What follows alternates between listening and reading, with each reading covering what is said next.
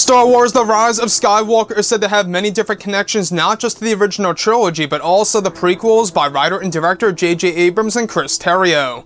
This is Mike Zero. If you guys are new to the channel, do make sure to subscribe to see future Star Wars content.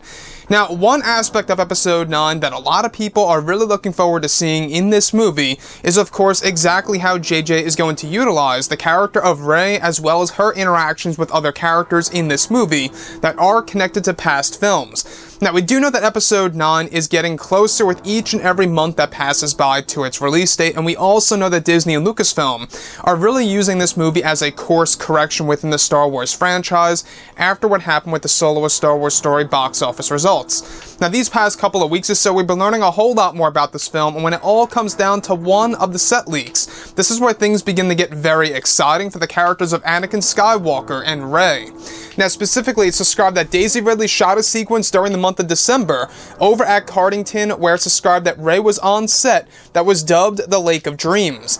It's said to be a lake hidden within the lost city that Rey travels to and eventually hears the Force Ghost voice of Anakin Skywalker. Additionally, it's said that it's described to be a moment in which Rey is going through conflict and sees the apparition of Anakin Skywalker in a black cloak. An unnamed actor on set was in a black cloak portraying the hybrid ghost of Anakin Skywalker, where it's said that he was wearing half of a Vader mask under the hood. It's said that the Lake of Dreams is similar to the Mirror Cave in The Last Jedi, however, it will be a place for Rey where she will get specific answers about her lineage.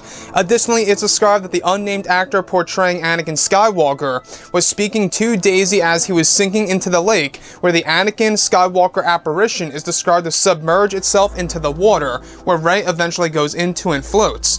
So I want to go over a couple of parts about all of this. Now, we do know that the Lost City is going to play a significant role in the second act of the film, where Daisy Ridley goes to this unknown place that holds a lot of Jedi and Sith secrets underneath the surface of a world that could either be the other side of Jakku or a brand new planet for all we know.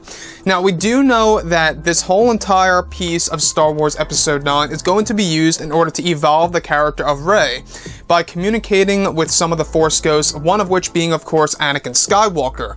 Now, in this specific scenario, it's described that Rey is in conflict, hence why she is seeing the hybrid Force Ghost of Anakin.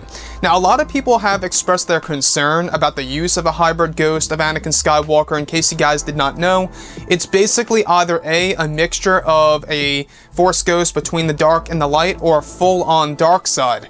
And there's pretty much a lot of reasons as to why now.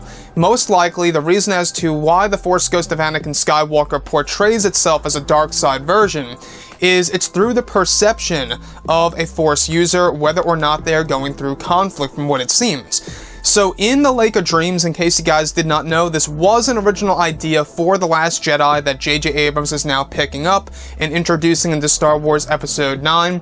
It's said to be a large lake underneath the surface of a specific world and within the Lost City, just a little bit, you know, from the Jedi ruins as well as the Sith ruins in the Lost City itself. And the Lake of Dreams is said to be a place in which it offers all these different truths as well as these different revelations to Rey's lineage, and pretty much gives her a specific path to go on in Episode 9.